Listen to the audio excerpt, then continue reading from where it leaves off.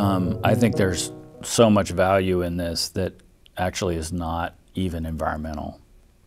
Back in graduate school and my doctoral studies, I got involved in a group of social psychologists looking at the value, belief, norm theory of environmentalism.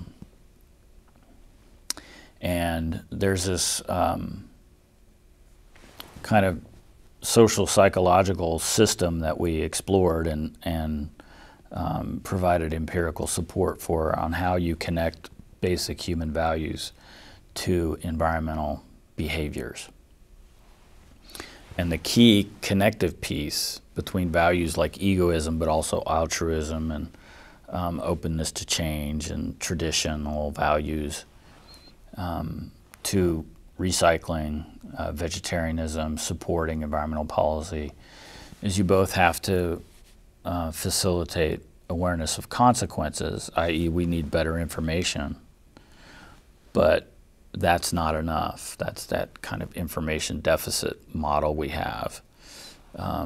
You also need attribution of responsibility, and it's that combination that becomes the kernel of a new norm that helps people connect their basic human values to environmental behaviors.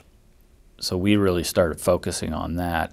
That is, how does service learning, serving a community who faces a problem, potentially improve the attribution of responsibility? And we think the mechanism is basic efficacy. That is, you not only have to believe an object you care about is under threat, you have to believe that you can do something about it.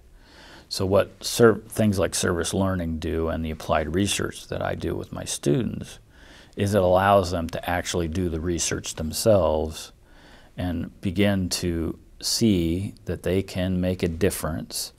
And then that, in some cases, will also lead to a norm that they have responsibility for applying their skills to a problem.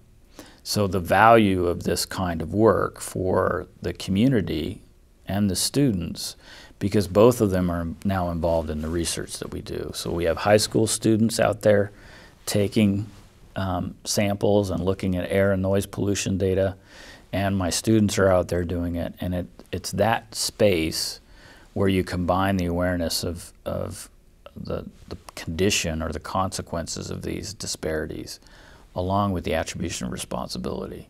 It is in that kind of alchemy, if you will, that will lead to more engagement and hopefully, support for changes in policies, and also, a desire to be a leader in a community fighting for those changes.